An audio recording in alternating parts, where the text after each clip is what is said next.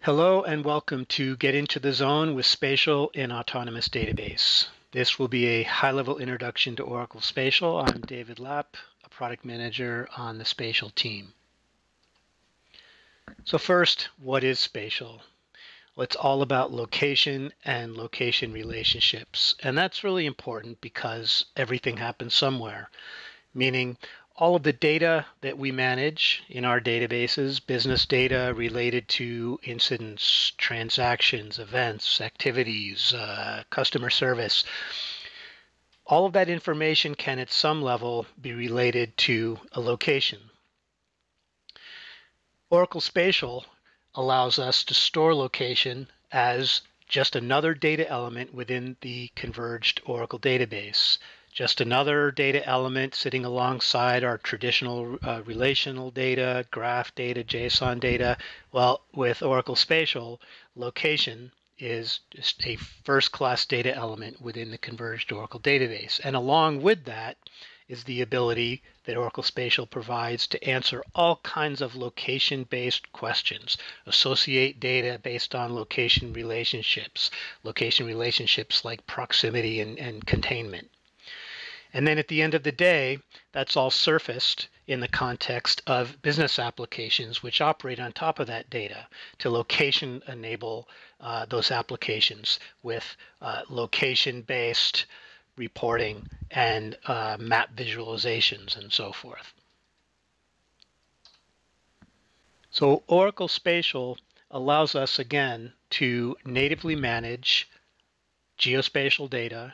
For example, points that might represent geocoded address locations, linear features like transportation or utility network alignments, polygon or regional features such as sales territories or marketing areas or zip codes, and other forms of geospatial data such as geographically referenced aerial imagery and drone imagery.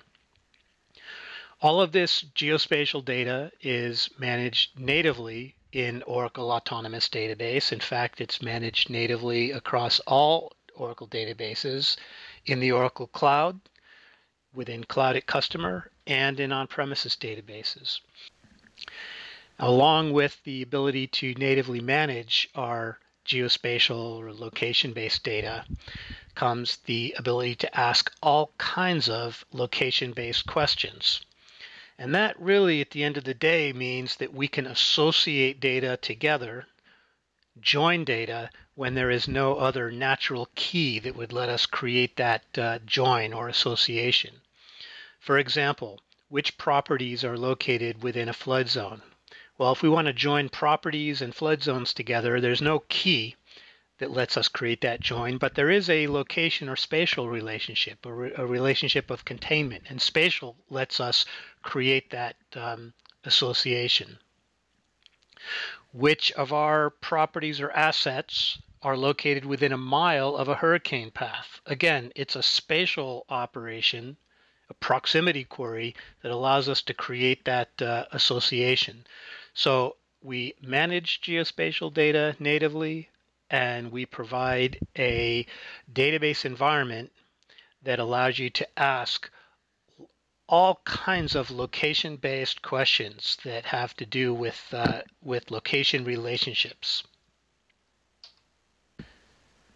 So how is Oracle Spatial used?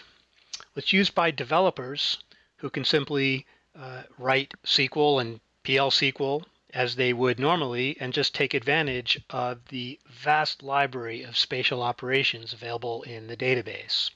Here we see on the right an example of just a simple SQL statement that happens to be using one of those spatial operations, a within distance operator, to figure out which customers are within a specified distance of a hurricane path. So in addition to working with the native SQL and PL SQL APIs, developers can create rich web-based applications that leverage these spatial operations through Oracle Application Express or Apex, which has built-in integration with Spatial. Similarly, developers can work with Oracle REST Data Services or ORDS, which is a feature of the database for creating REST APIs. And you can easily expose these spatial operations and location-based features through REST APIs with ORDs. Spatial also has a native Java API, so Java developers have access to most of the features, the core features of Oracle Spatial. And Oracle also has as a high performance and extremely robust driver for Python called CX Oracle, which enables Python developers to leverage these features of the database from Python notebooks and Python applications, simply working with the CX Oracle driver for Python. Now, in addition to developers, business users, non-coders, have access to Oracle Spatial through Oracle Spatial Studio, which is a self-service web application providing drag and drop access to the same Oracle Spatial features I've been talking about for spatial analysis and spatial visualization as well. Taking a little bit closer look at Spatial Studio, we see that Spatial Studio provides a drag and drop, no code application so that users can connect to their Oracle Autonomous Database and other Oracle databases, view their spatial data on a map, and perform spatial operations, spatial analyses that are simply calling those spatial features of the database, but doing so in a no-code drag and drop environment. Now, Spatial Studio is useful to developers as well, in that when you work with Spatial Studio through this drag and drop environment, the code, the database queries that are being generated are visible, so that it can be used as a way to understand how to construct spatial operations that you might want to go off with and continue to do some additional customization. Oracle Spatial also is leveraged across the entire industry because of its open and interoperable nature. That means that the whole ecosystem of GIS and other geospatial tools support natively Oracle Spatial as a spatial data management platform. Similarly, leading geospatial data integration tools such as Safe Software's FME product and others natively support Oracle Spatial as a source and target for geospatial data integration. Makes it very easy to get data into Oracle Spatial from literally any other format under the sun. And commercial data providers such as TomTom and Here work closely with Oracle and provide data products in the Oracle Spatial format. So Oracle Spatial is accessible by developers, non-technical users, and also accessible through this whole ecosystem of software and services across the whole geospatial industry.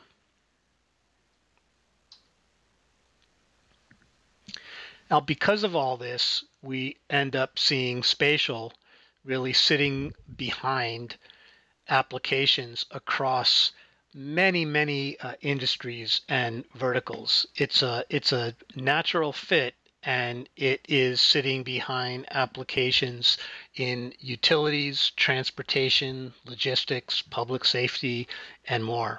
And these applications, both Oracle applications and partner applications, take advantage of Oracle Spatial because of its performance, security, scalability, openness, and generally the way that it's able to provide a flexible, robust environment for managing location data and answering location-based questions.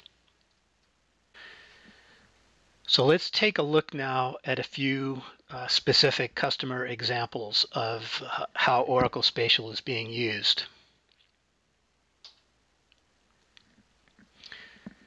Now, first, the U.S. Census Bureau. We're all pretty familiar with the fact that the U.S. Census, delivers every 10 years a census, an counting of every person in the United States and where they live.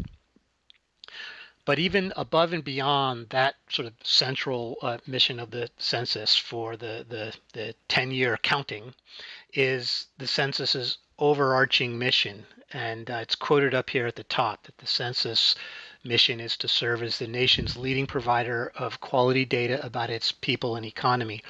The Census Bureau is really a data provider.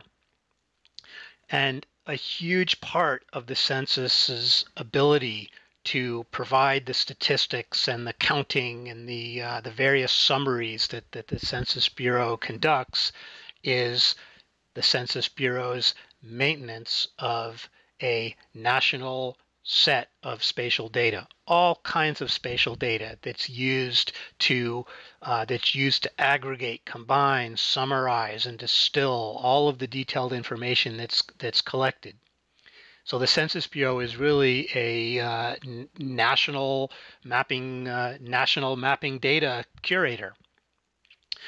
That includes features across the United States, such as road, rail, housing, postal code, tens of millions of detailed geographic areas that are continually updated and maintained for the whole country, which is what allows the census to then summarize and aggregate and publish its findings.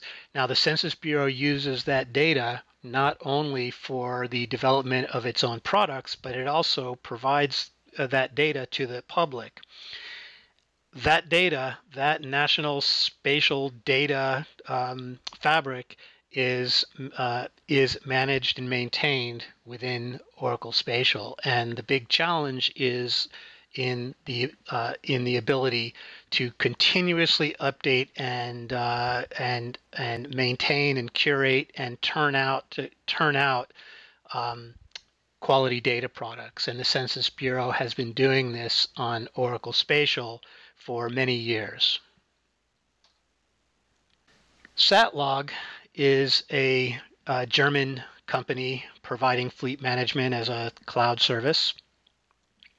Satlog provides logistics and optimized route planning deliveries through its service, including onboard tracking and sensors collecting information from fleets.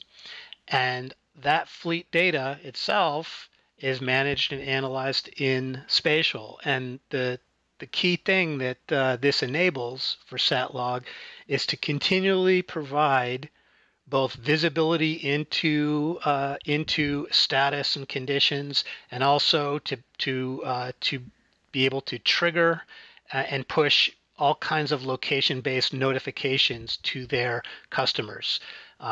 Again, this fleet data. This fleet logistics data is managed and analyzed in Oracle Spatial by Satlog.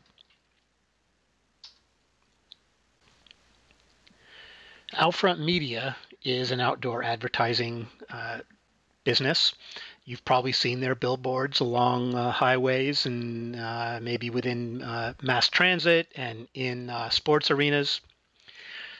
Outfront uses Oracle Autonomous Database and Oracle Analytics Cloud. And they use Oracle Spatial for a variety of purposes around maintaining their assets. For example, they use Oracle Spatial and Oracle Spatial Studio to conduct assessments of risk to their assets from predicted storms, and determining which assets are within different proximities that could pose risk. And they also use Oracle Spatial to assess the best locations to place new assets. Oracle Finland is a database consultancy, of course, based in Finland, and recently, a group of volunteers from Oracle Finland built a really nice COVID-19 exposure tracking application for the country of Finland. They built this application on the Oracle Cloud free tier using the free tier resources of Oracle Autonomous Database, which includes Spatial, and Oracle Application Express, which has built-in mapping and integration with Oracle Spatial, in order to create an application displaying reports and trends and maps for outbreaks and exposure to COVID-19 across the country. And it has withstood roughly 300,000 users in a couple hours of peak usage. So pretty robust application, particularly if you consider that it's built on a cloud set of free resources in the free tier of Oracle Cloud. So this application brings data in from public data sources of outbreaks, and then delivers summary statistics as well as trends, and then a whole bunch of mapping. And the data is all managed in Oracle Autonomous Database, including the location data, and the mapping is all driven by Oracle Spatial into Oracle Application Express.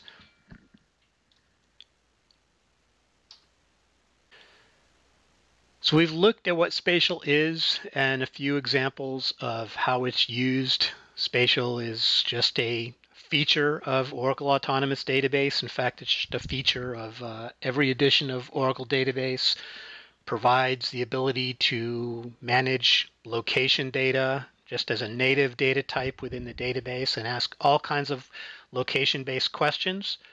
We took a look at how developers can use the various SQL and Java and other APIs, and less technical users can work with Spatial Studio. The whole spatial ecosystem of tools and applications across the industry use Oracle Spatial. And at the end of the day, it's all about the ability to ask important business questions that have to do with location and location relationships. I hope this has piqued your interest in Spatial and that you'd want to learn a little bit more. There's a set of resources here that I would encourage you to take a look at. And at the bottom of this list are a couple of links for the Analytics and Data Oracle user community, which is a broad-based community involving the whole sort of analytics space. But within the Analytics and Data Oracle user community is a sort of spatial subgroup. So I'd invite you to join that community and take a look at the Slack channel there. And finally, if you are interested in looking a little bit deeper from the developer perspective, please continue on with the session titled All About Spatial in Oracle Database, where we will get into more detail from the developer perspective. And I thank you very much for joining.